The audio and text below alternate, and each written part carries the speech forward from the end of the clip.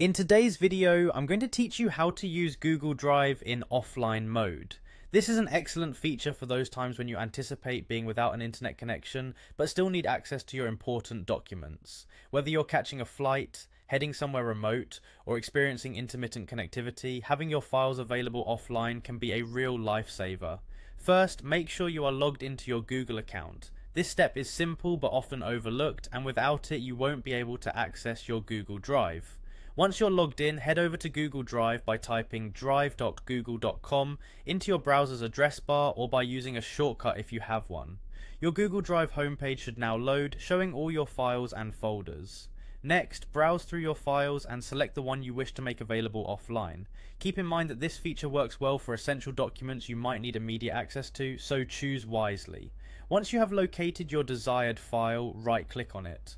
A context menu will appear with various options. In this menu, look for the option labelled Make Available Offline. It might be located towards the middle or near the bottom of the menu. You'll see a small cloud icon next to it, indicating the offline capability. Click on this option. By doing so, Google Drive will start preparing your file for offline access. You'll notice a small notification or an icon change next to the file, confirming that the file is now available offline. It's worth mentioning that you should verify your offline settings. Sometimes permissions and device settings can interfere. For instance, if you're using the Google Chrome browser, make sure you have the Google Docs offline extension enabled.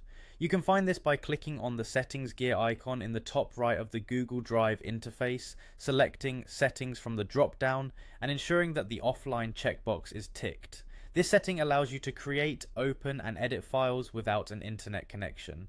While you should have no issues accessing text documents and spreadsheets, bear in mind that some media files may require a bit more storage space. So, check your device's storage options if you're planning to make larger files available offline.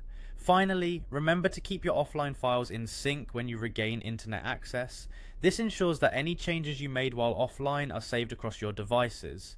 Simply opening Google Drive when you're back online should automatically update these files. And that's it.